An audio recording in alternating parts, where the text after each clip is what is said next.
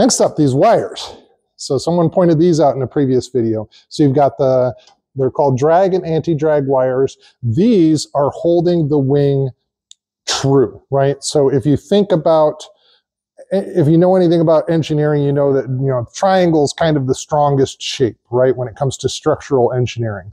If you just had the spars and the ribs and these compression struts, everything's a rectangle. Let's see if I can do this with my hands here. Everything's a rectangle, and so there'd be nothing stopping the wing from, one spar going in, out, and bending in this way. So you have to add some triangulation. So you've got these drag and anti-drag wires, and these are pulled to a particular tension. So again, these are trying to pull the spars together. The compression struts are holding them apart, and these are what provide that dimensional rigidity as to keep the wing from kind of twisting in this way.